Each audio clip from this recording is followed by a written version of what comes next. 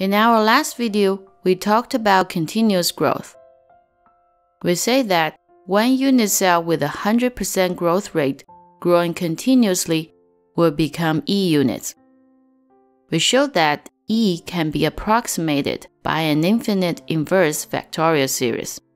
The more terms you use, the better the approximation. It's roughly 2.71828. In this video, the problem is turned around, because in real life, you can never observe the growth rate directly. Instead, you observe the final outcome. For example, you might observe that one unit cell becomes 2 units in 1 unit time, or 3 units. In fact, could be anything.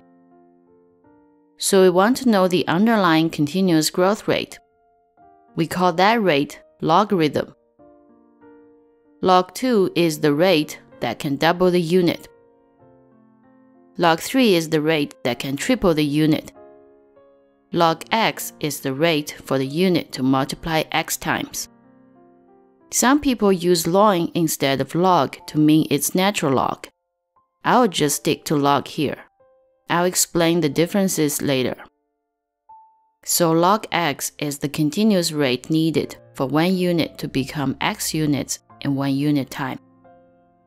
But simply giving it a name doesn't tell you how to calculate it.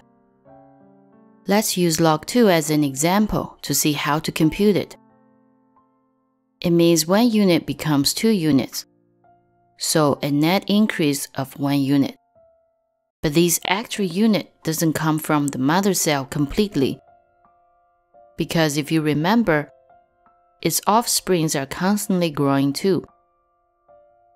So the extra growth from the mother cell should be smaller than 1. Now, how to calculate it?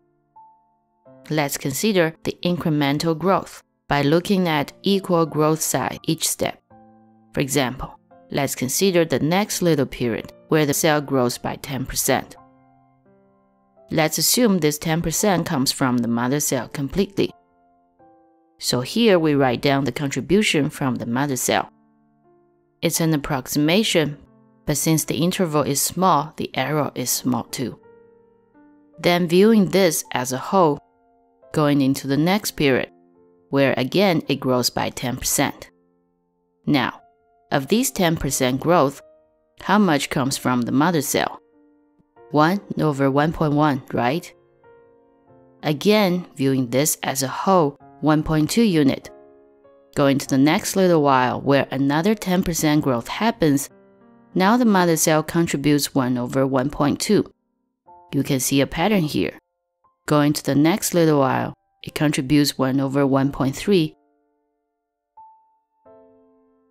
1.4, so on, until 1 over 1.9, because we considered 10 growth steps and we start with 1 over 1.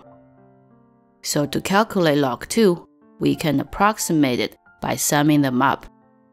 It's about 0.718771. Now let's make it more precise by considering 100 growth steps. So each step we consider 1% increase and see how much comes from the mother cell. So we have the whole 1%. For the next growth, 1 over 1.01 of it, 1 over 1.02 of it, 1 over 1.03 of it, all the way to 1 over 1.99, because we consider 100 steps. Now summing them up, we get a more accurate answer, 0.695653. It's pretty similar to what you get using the calculator. So let's consider the general case log x, where it grows by x minus 1. You break down the total growth into n steps. Let's call it delta u. Then log x is defined to be this series, where you add up the weighted average contribution from the original unit. If you know calculus, you can see this can be represented by an integral formula when n is infinity. This is the definition of logarithm, but you can calculate it using this expansion. It might not be the best algorithm, but it gives you some rough ideas about what log is. In the future, we will see how to use this natural log to calculate log of any base.